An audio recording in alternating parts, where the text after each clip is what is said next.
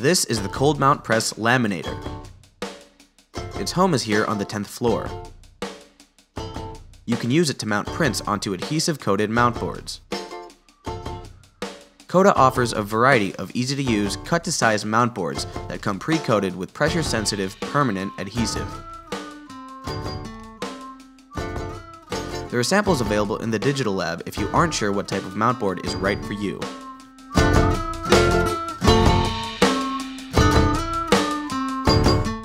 To mount your print, first peel the release liner about 1.5 inches from the top of the coated substrate. Crease the fold on the release liner so it doesn't fall back onto the adhesive. Line the print up with the edges of the substrate. Lightly tack the print along the top ½ inch of substrate, working from the center out or from one side to the other. Be sure to tack it smoothly to avoid trapping air under the print.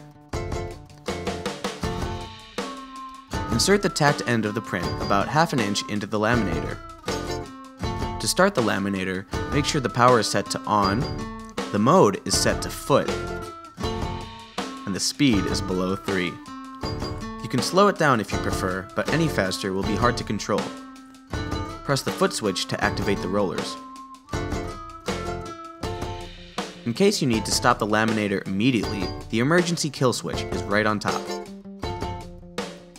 As you start the laminator, hold the print at a 45-degree angle above the top roller. Peel off the release liner. Run the print and the substrate through the rollers. Use hand tension to wrap the print around the top roller. Make sure both edges of the print are tight against the roller to avoid trapping air and wrinkling.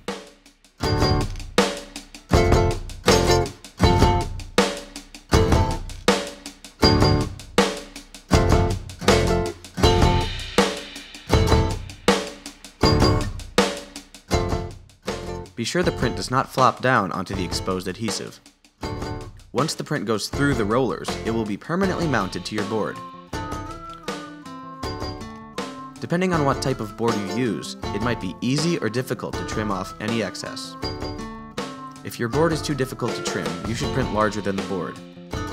Excess print can be easily trimmed, however, you will lose the edge of your image.